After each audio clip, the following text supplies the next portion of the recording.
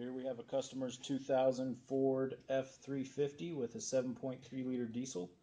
We just got finished installing our 820 HHO double hydrogen cell kit.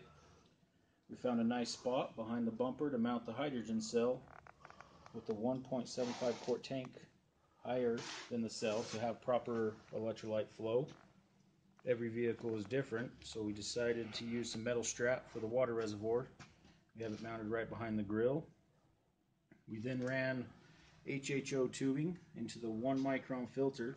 It catches any contaminants, and from there we go into the air intake just after the air filter before the turbo. And from there we went on to our electrical. This customer has our 820 kit that includes the PWM, so we will be switching the PWM instead of the power through the relay.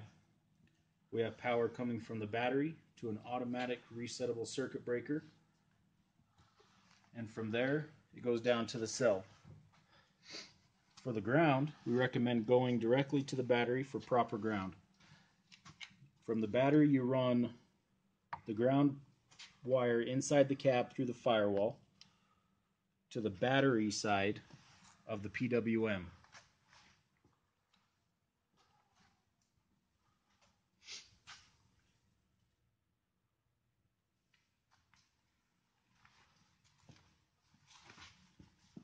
On the other side of the PWM, it is marked load, and it goes back through the firewall, ran down to the negative side of the hydrogen cell. We also include a switch that manually turns on and off the hydrogen cell.